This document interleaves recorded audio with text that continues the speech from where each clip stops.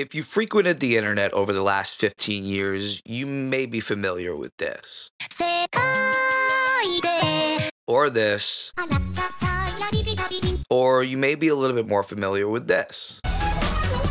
This, and this too, and hell, even this, are all called vocal synths, or more commonly known as Vocaloids.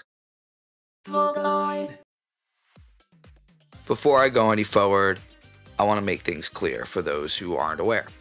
Vocaloid is the program used to make these synthetic vocals. These programs utilize the voices of voice actors. These actors record samples for every phonetic sound in whatever language is being provided. The program then puts these phonetic samples to match whatever word you type into the recorded synth note. Vocal synths come in many different shapes. There's the original Vocaloid, which is a vocal synth program made by Yamaha. Utao, which is a shareware vocal synth created for those who can't shell out hundreds of dollars on a Vocaloid software. Then there's newer programs like Synth 5 made by Dreamtonics.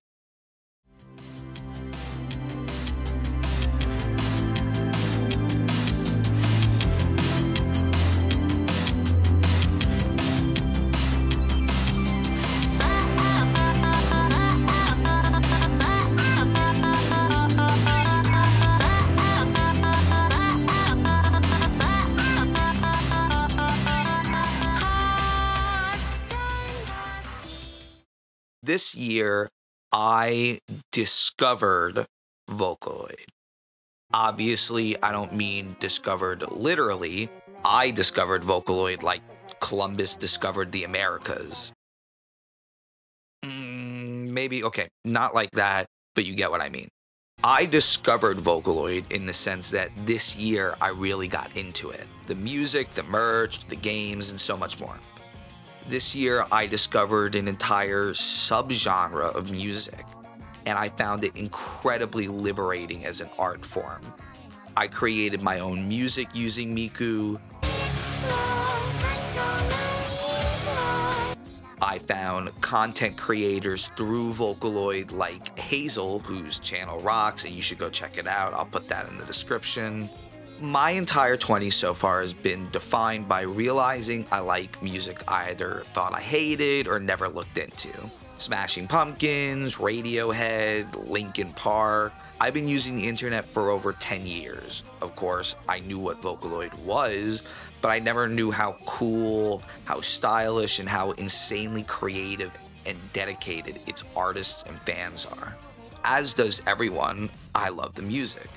There's so many different genres of Vocaloid music because a vocal synth can appear on any kind of track. There's amazing rock artists like Deco Nino, Supercell, Wawaka. There's electronic pop like Lamaz P and Mitchie M, Crusher P. There's even metal like Utsu P and my personal favorite Okame P. There's dubsteppy tracks, math rock tracks.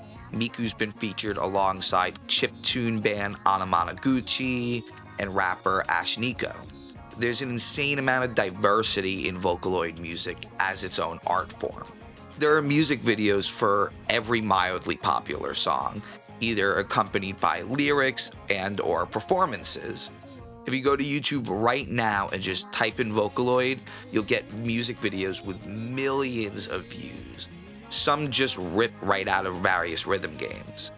Yeah, Project Diva, the rhythm game franchise starting all the way back on the PSP, all the way to now the Switch. Just the games alone contain an immense amount of love for Vocaloid and everything about it.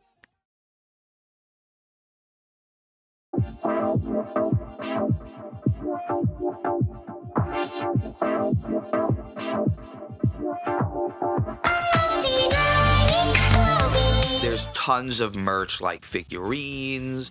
I have this unofficial manga made by the original designer and artist of Miku, Kei Garu. I never really collected much before, but Miku figures are the gift that keep on giving. Since it's not like I'm buying figures of a finished series, there's always something new. Collecting Miku merch pushed me into collection in general. On a personal level, what Vocaloid means to me is limitless expression. Vocal synths are just an extension of the home tech boom of the 2000s. Things like GarageBand and iMovie that have made creating art unbelievably cost-effective. Vocaloid is confidence in being able to mold a voice however you want, not fearing that you're not good enough to make music. I think that's an incredibly important option in a world where not everyone has thousands of dollars for music equipment. Not to shill or anything, but right now, if you go buy any of Krypton's voice banks, you'll get the PIA Pro Studio plugin as well as a free digital audio workstation, being Studio One. For a little over $100, you can use the most popular virtual idol in the world and get a pretty good audio recording program free of charge. That rocks, and anybody who's ever wanted to try making Vocaloid covers or making their own Vocaloid music should go buy it and just try it out. Even if you're a fan and you just want to make memes with Hatsune Miku's voice, go buy it. And oh no, we can do that unless we are married. It's Miku! Just grab my hand! I'm gonna... I got my start doing music production using GarageBand on an iPad. Easy access to musical equipment is really important to the future of art, and it's incredible what some independent artists can do with vocal synths. People with no prior experience, all contributing to a shared passion. With the advent of avatar culture, the presence of Vocaloid is becoming more normalized. VTubers reign supreme on the internet right now, and even regular people are interested in virtual entertainers. Music competition shows like The Masked Singer and even its worst spin-off Alter Ego, a show that is just so bad with its weird, uncanny 3D models. Even this is on TV, somehow. But regardless of all the bumps in the road, the ideas put forth by Vocaloid are finally coming to fruition. In the translator's introduction of Beautiful Fighting Girl by Saito Tamaki, J. Keith Vincent expresses what he believes the book attempts to do for otaku culture. I think what he and later Tamaki say is very important to understanding Vocaloid.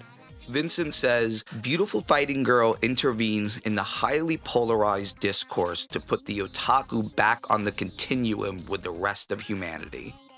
For Saito, the otaku have a great deal to teach us about how to survive and flourish in our media-saturated environment. They are distinguished not by their inability to distinguish reality from fiction, but by their ability to take pleasure in multiple levels of fictionality and to recognize that everyday reality itself is kind of fiction. Surviving and flourishing in our media-saturated environment. For the otaku, belief in fictionality gives them an edge in an increasingly technological society. Vocaloid is a part of that media saturation, and I believe being able to take enjoyment in its content says a lot about how you will react to the technological advancements in the future. Vocaloid is fiction, especially when a song is literally about Miku herself. She's not real, but like she is because we give her life. In an essay published after Beautiful Fighting Girl, Saito writes, otaku seek value in fictionality itself, but they are also extremely sensitive to different levels of fictionality. From within our increasingly mediatized environment, it is already difficult to draw clear distinction between reality and fiction. It is no longer a matter deciding whether we are seeing one or the other, but of judging which level of fiction something represents. Vocaloid definitely fits into that realm of indistinguishable from reality. And as vocal synths get better, that distinction from fiction becomes more and more vague. But being able to take pleasure in the uncertainty of reality is a growing trend whether we like it or not. Just like everyone listening to this has likely told Siri or Alexa to tell them a joke, avatars are stepping into our reality and will likely accept them. All right, that's fun. It's like being on Willie Nelson's bus.